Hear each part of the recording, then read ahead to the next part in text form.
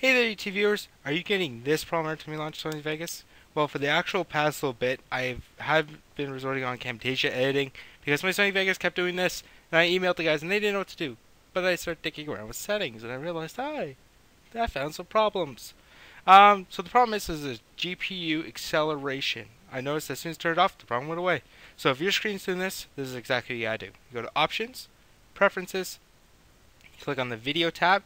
You see here, GPU acceleration. Use your corporate whatever, right? Click off. Hit apply. It says restart it. Press OK. Close your application. Don't save video because you can't edit with it like that. Open Firewall. Relaunch it.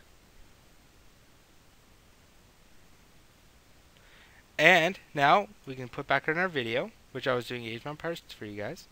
And now, when you go for it, we'll mute this audio because you guys don't need to hear it. It'll play. So, there you go. Now the reason why it's all pixelated is because I have it set for just enough to see, not enough to play. So, there's your problem right there. And that's how you fix the glitching problem on your screen. So if this helped you guys out, give me a thumbs up. Let me know if you want more helping videos like this. And also let me know. See you later. Have a good day.